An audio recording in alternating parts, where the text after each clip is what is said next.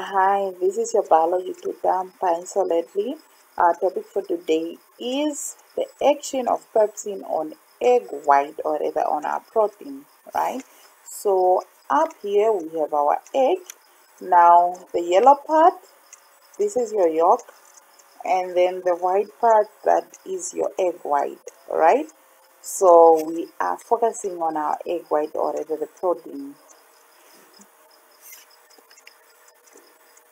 Hi, this is your biology tutor, Paisoletli. Our lesson for today is the action of pepsin on egg white, or rather protein. We have our egg up here. Now we have the yolk and the egg white. So we are focusing on the egg white, right? So the aim of our experiment is that we want to show that big insoluble molecules are actually soluble, right? We want to show that the big insoluble molecules are soluble. Your proteins, they are soluble, all right? They are soluble when we break them down, and then after we are done breaking them down, they will be absorbed into the bloodstream, and then these nutrients are used up. But now, how are they made soluble? How do we convert from insoluble to soluble? Now, in our experiment, we have 4 test tubes, right? Now we have test tube A, B, C, and D. Now, both the 4 test tubes, they contain boiled egg white solution, or rather they contain our protein. Okay, so in test tube A, you are getting boiled egg white solution. B, you are also getting your boiled egg white solution. In C and in D.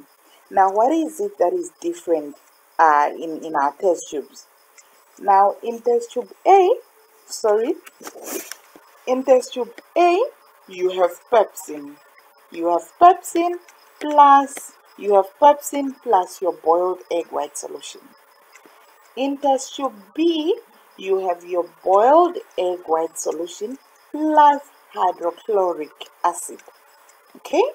And then in test tube C, you have your boiled egg white solution, you have pepsin, and then you have plus hydrochloric acid. In your last test tube, which is your control, you have your boiled egg white solution. Your pepsin is actually boiled, and then we are adding hydrochloric acid to it.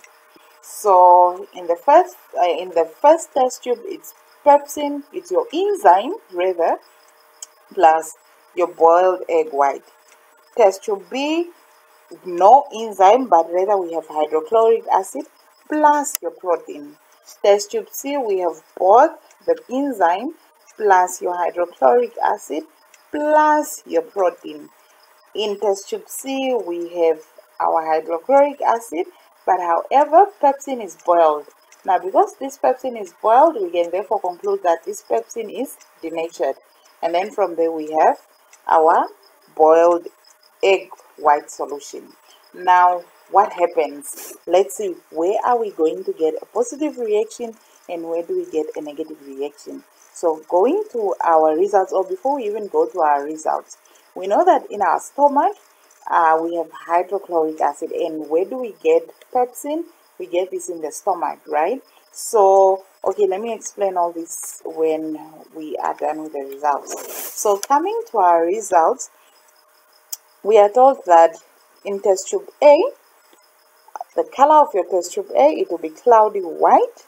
That is to show that it's negative. Test tube B, it will be cloudy white as well, negative. C, it will be clear. The reason for that is because chemical reaction, or rather there was a reaction which occurred, which we'll interpret within seconds now. And then in test tube D, we are told that it will change from cloudy white to negative.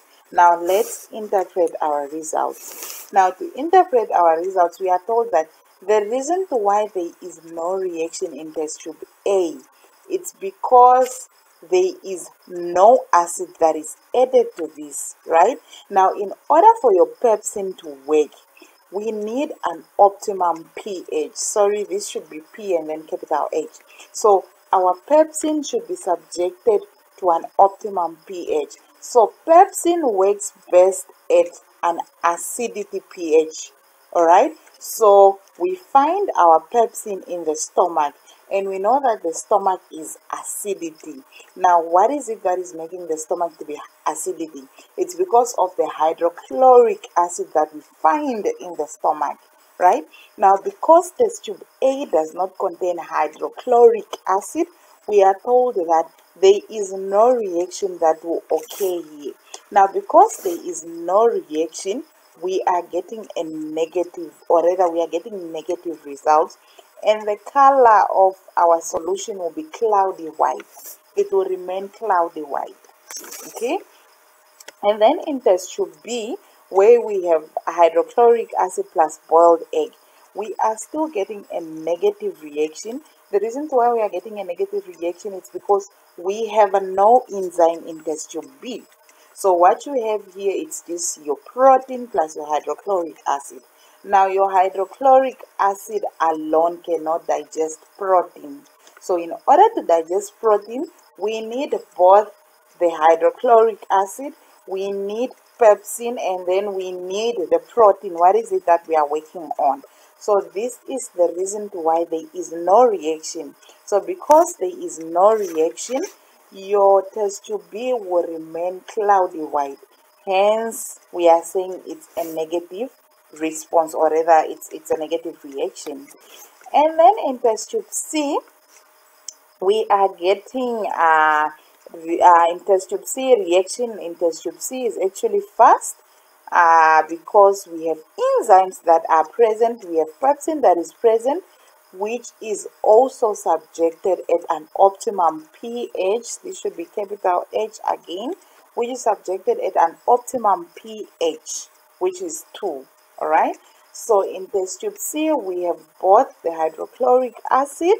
Now hydrochloric acid plus pepsin plus your protein. Now our pepsin is in an acidic environment. Where is this acidity coming from? It's because of the hydrochloric acid.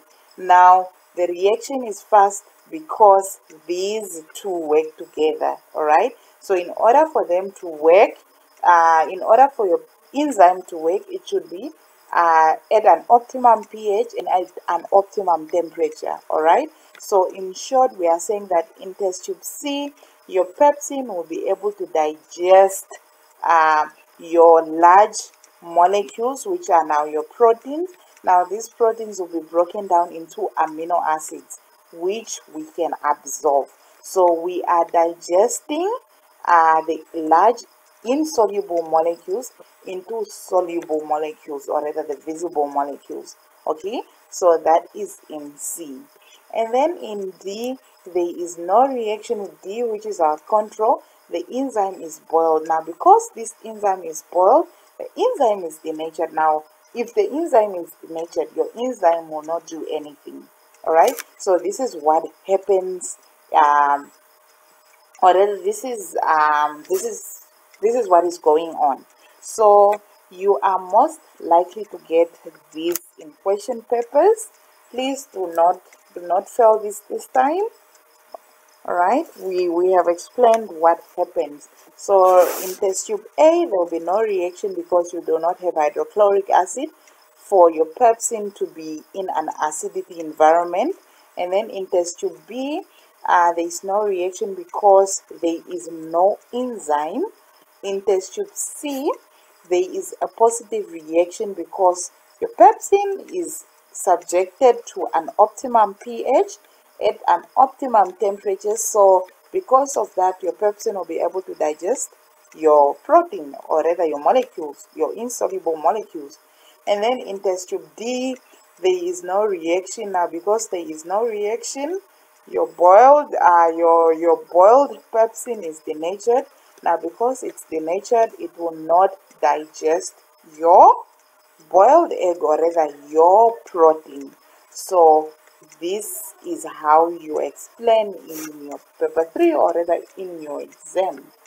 Okay, so this brings us to the end of our lesson. Now, in our previous videos, I'm always forgetting to cite or rather to reference. Where am I getting all this information? I'm getting the information from our NAMCO modules. I have more books. I'll add them in the description box below. And also, if you haven't watched the previous videos or rather lessons that we had earlier on, we looked at the effects of temperature on enzyme activity, effects of pH on enzyme activities, and then this. All right, so I'll add the two links in the description box below, so you can always go there and then you don't miss out on what we are covering. So this brings us to the end of our lesson for today. Please, if you like our videos, if you like our channel, do subscribe so that you don't miss out, so that you'll be getting notification when we post out new videos. All right, we wish you all the best. Bye.